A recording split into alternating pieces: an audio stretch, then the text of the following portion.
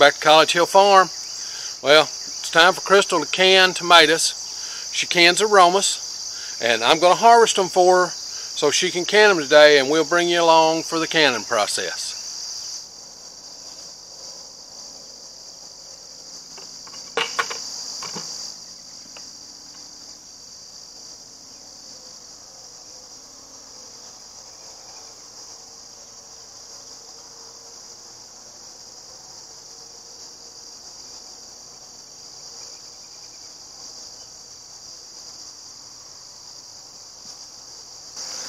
Let me show you why aromas are such a great canning tomato, other than they're a paste tomato.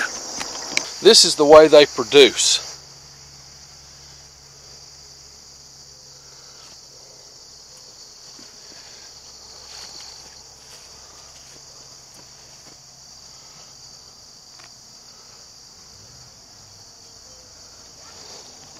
Okay, they produce a lot.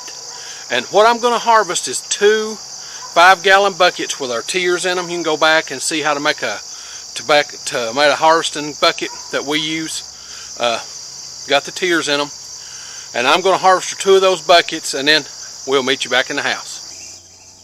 Okay, 2 5-gallon buckets with the tears in them. 5-gallon buckets of Roma tomatoes. Now, why do I just get 2 5-gallon buckets? I could have picked probably 5 5-gallon buckets of tomatoes that are ready. To answer that question, Crystal and I are not spring chickens anymore. She can't do a 14-hour canning session and not hurt her back, like I can't do a 14-hour gardening session and not hurt my back. Okay, don't do dumb stuff. We can do more tomorrow or the next day, because some of these won't be as ripe, because with these Romas, when you pick one, sometimes the one beside it falls off that's not hardly as ripe, and you don't want to just throw it down, so you pick that one too. So she'll go through these and cull a bunch and leave them on the counter to ripen for the next canning session, whether that's tomorrow or the next day. Okay, in the kitchen. Every canning project starts at the sink. Every freezing project starts at the sink. Basically, every farm project starts at the sink. Crystal's going to wash them, clean off any bad spots, and cut an X at the blossom end. Okay, the next step is put tomatoes in boiling water and allow them to boil until the tomatoes, the skin starts to blister. Probably take a couple of minutes. Okay, you can see the tomatoes, the skins are just getting ready to just start peeling off. Now Crystal will take these and quench them in an ice water bath.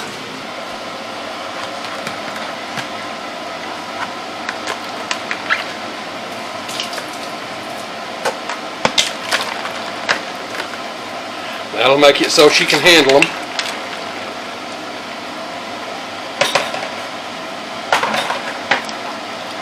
And then she'll start peeling.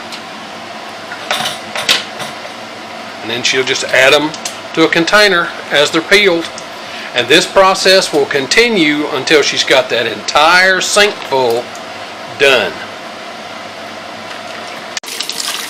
The next step continues at the sink. Warm soapy water.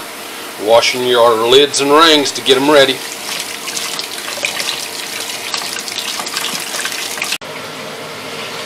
Now, that's a 16-liter tote. It is full of cored and cut in half Roma tomatoes. So we'll see how many jars it gives us. Okay, we're ready to start. Crystal starts with her hot jars out of the dishwasher. She'll fill each quart jar with tomatoes.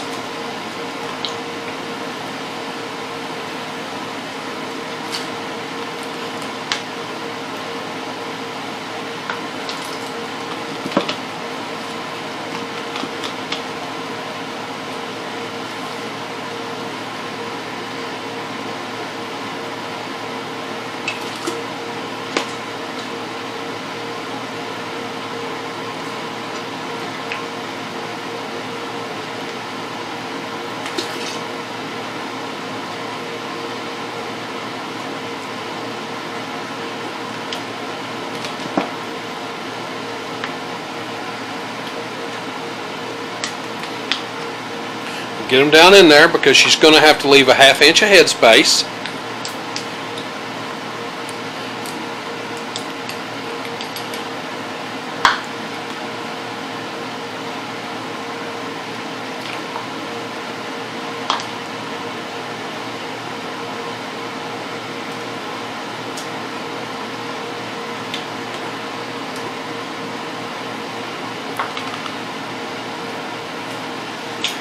Now, to each jar, she'll add 1 teaspoon of salt. Now, the salt is just for flavor. It has nothing to do with preservation. It's only for flavor. You can omit that if you want to. But now, she's going to open a fresh bottle of lemon juice. Because lemon juice, you want to use a fresh bottle every year because that way you can be assured of the acidity. She'll get that open, and then she will add 2 tablespoons of lemon juice to each jar.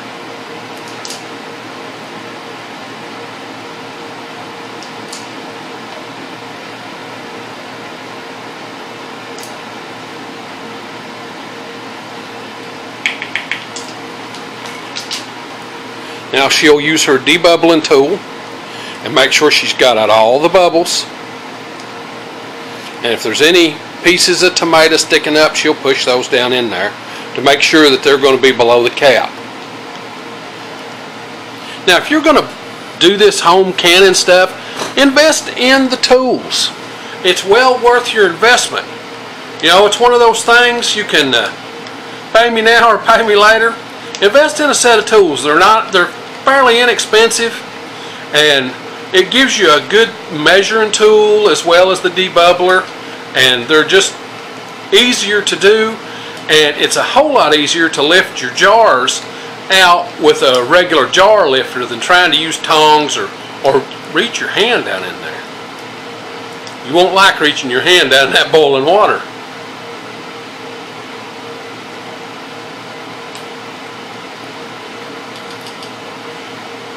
Now, she keeps boiling water so that she can pour the water in until there's a 1/2 inch of head space. And it's just a 1/2 inch, not an inch of head space, just a 1/2 inch. Once that's done, then she'll use some vinegar in water and wipe down the rims, because this is a lot of work and you want it to seal, so you don't want to mess up and maybe have something on your rim. I know you use the funnel, but the funnel doesn't assure you that you haven't put something on the rim. The next step is to, after you've wiped it down good, is to add a ring and a lid.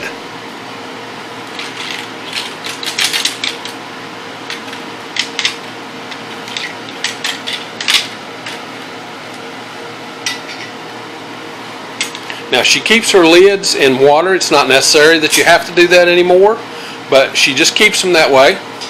Then she'll take and add those to her canner and then put the lid back on, so that, or the quartz will keep the lid from going completely down, but she'll put the lid on to hold in as much energy as possible, and then the process continues until she gets enough to fill the canner. Now, you want them to go in until there's an inch of water over them. Then you'll cover that and wait for that to come back to a complete rolling boil before you start timing, and then we'll time 45 minutes. It started with a rolling boil, and that's what you want to happen. You want there to be a rolling boil. So Crystal will set the timer for 45 minutes. And don't start it early. Wait till you achieve that rolling boil. Okay, the timer's gone off.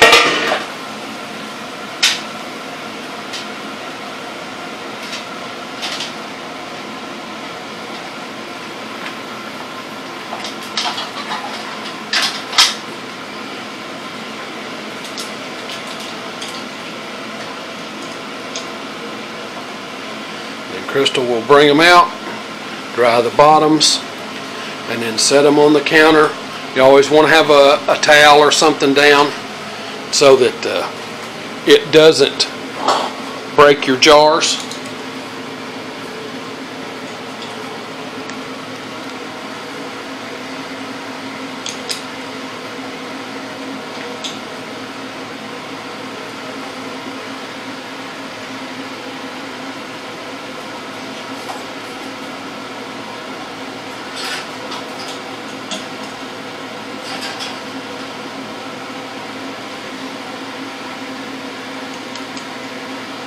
Seven quarts fit in a canner load.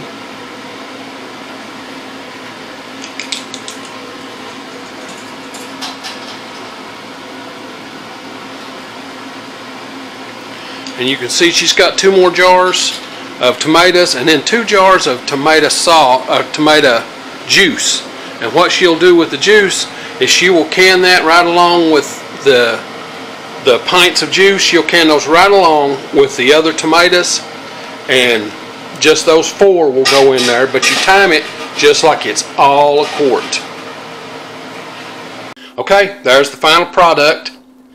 9 quarts of tomatoes and 2 pints of tomato juice.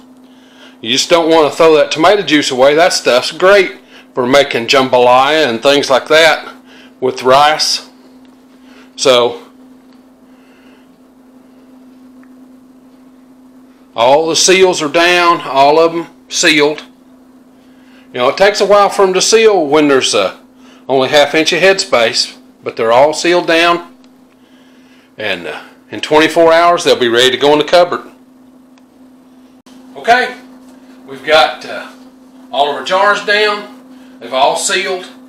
So that was pretty well a success for the harvesting buckets. They held almost exactly half a bushel of tomatoes. A bushel of tomatoes, 56 pounds. So I figured those were somewhere around 15 pounds a bucket. So this pretty well shows that that's about right. You should get about 18 quarts out of a bushel. So now if you like this kind of stuff, this homesteading, do-it-yourself kind of thing, be certain to come on out to the channel and subscribe. We do this homesteading stuff every week, sometimes 1, sometimes 5 videos. Just depends on what's going on in the homestead that week. And if you hit the little bell when you come to the channel, it'll notify you when we upload a video. We upload every Sunday. Now with that being said, it's time for us to get on to the next thing.